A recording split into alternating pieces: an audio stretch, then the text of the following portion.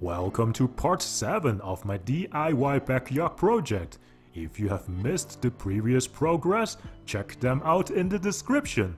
If you are planning to build a deck by yourself, I am pretty sure you will want to watch this. This time, we are getting to build something exciting. I am showing you how I built a custom pergola on the deck. The first question you may ask is, do I need a permit? If you have seen part 4 of this series, you know the answer already. I did not need a permit. But the building inspector came and took some photos and measured the height. Everything passed. Next question is, do I need footings for the pergola? It all depends on your local building code and the height of your deck. For our local bylaw, they don't care as long as the pergola does not have a solid roof. Let's take a look at this cedar pergola from Home Depot. Cost you around 4,000 Canadian with tax.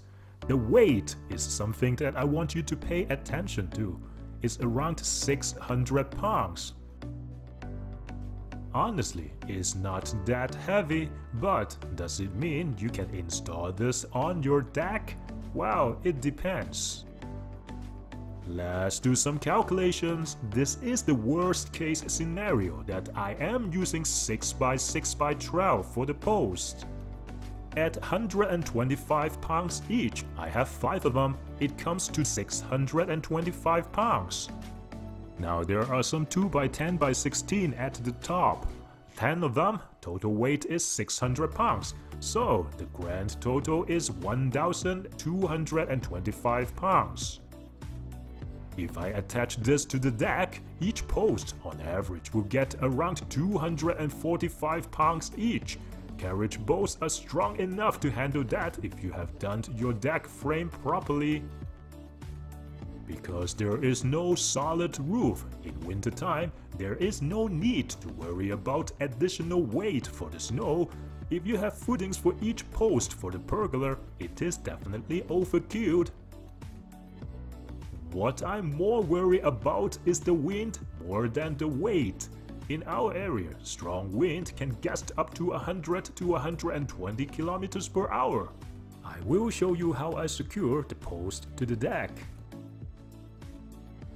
Enough talking, let's do some work. I needed to notch this 6x6 post so that I can put a 2x10 on top.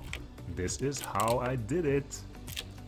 For your satisfaction, I am going to shut up for a moment and let you watch.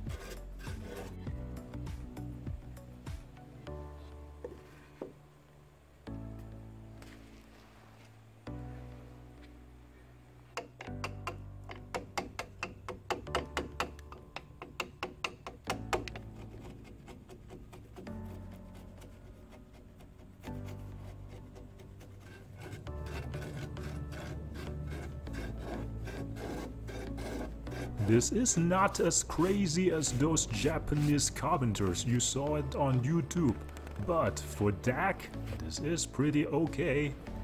I am pretty proud of myself because I am not a pro, I am just a DIYer. Okay, let's attach them to the deck. There is a DIY tips I want to share with you. Pressure treated wood, especially 4x4 and 6x6 posts, they will twist and crack when they dry. You need to install them as soon as you can. Couple of days to a week is okay.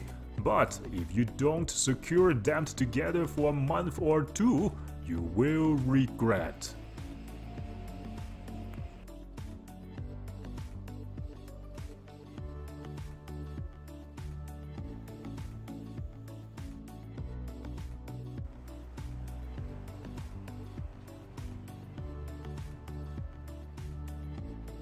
I am using this Fasten Master head-lock screws. This one is 6 inches long. They are very strong screws, similar to GRK RSS. Let's check it out. There is no footings for the pergola.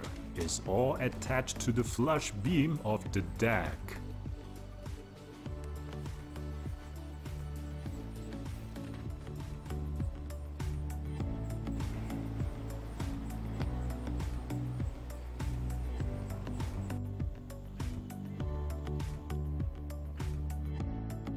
My wife never involved in the DIY project, except when I need opinion on color.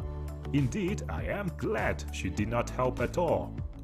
Some friends or neighbors saying I was crazy. How did I get the 2x10 up there by myself? Here is how.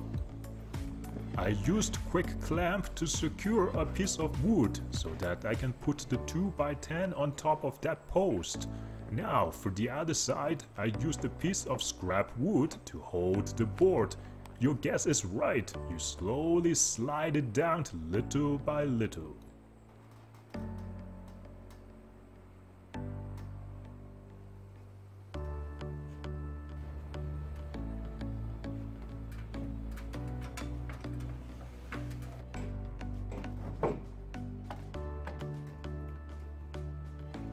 There you go, not too difficult at all.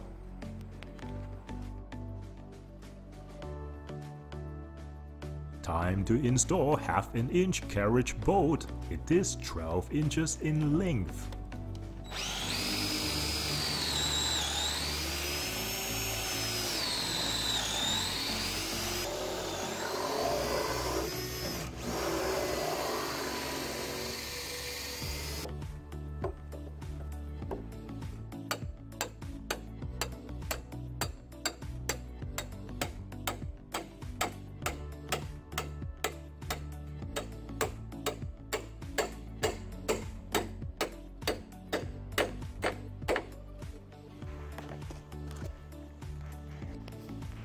I think you got the idea. Next, you want to install blockings around the 6x6 post. You need to secure it so that it won't move a bit.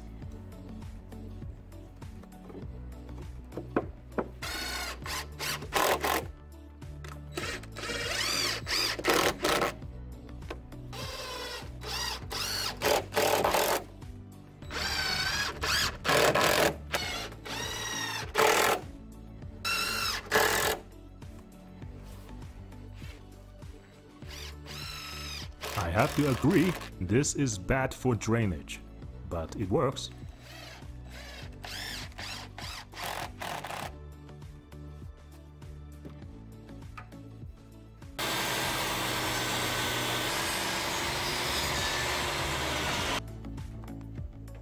This is another piece of blocking. You insert it here and put tons of screws to secure it.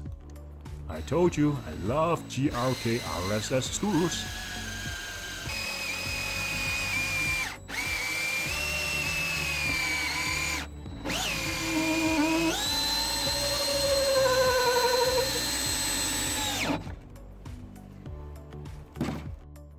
I am using carriage bolt for the top part of the pergola.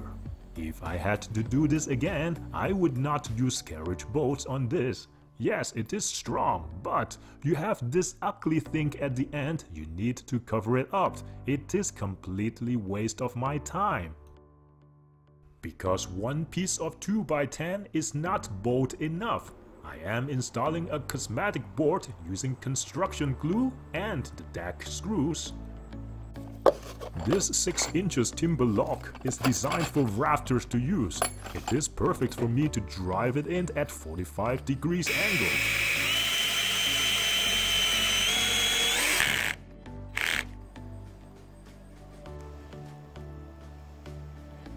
a cosmetic point of view, I don't like this 45 degrees brazing. In modern pergola design, this is ugly in my opinion. But I am a structural first person. This makes a huge difference in terms of stability.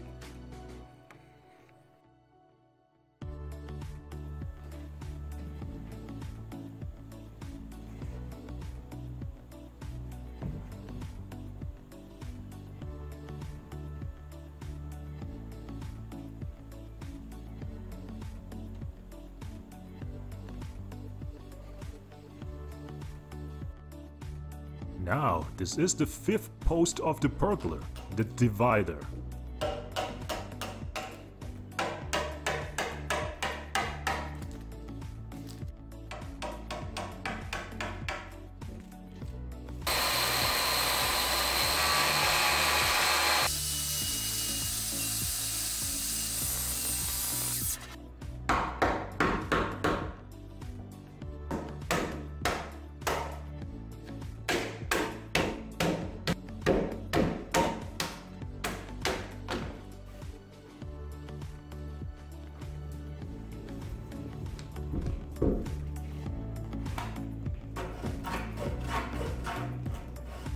This post will go to the back. There are two purposes. First, it acts as a privacy screen to block the neighbors at the back. Secondly, it is used as a top divider, so that I can install the retractable shade in the future.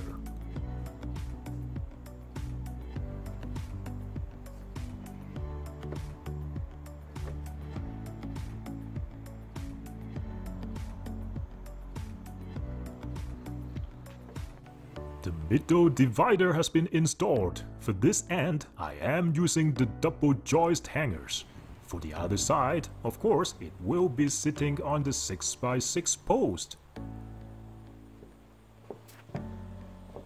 It looks very solid, eh? And at the back, I am using a metal bracket. This is how it looks from upstairs, looking good. I got the black color plastic privacy screen from the local hardware store. I am still debating on how I should install them.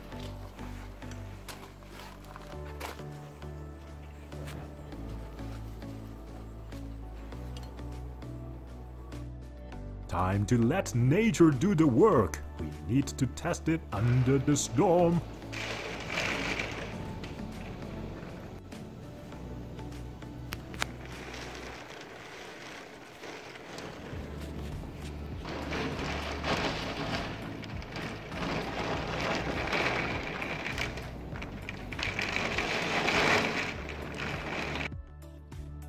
One last DIY tips I want to share with you. This is how I transport the 6x6 post using a releasable cable tie and a hand truck. Look, it's so easy, don't hurt your back. I hope this video helps if you want to build a pergola on your deck. Give it a thumbs up if you think there is some good information in there. Next time deck boards were delivered and we will start to install them. If you love DIY and want to see the progress of this project, remember to subscribe. Thanks for watching and see you next time.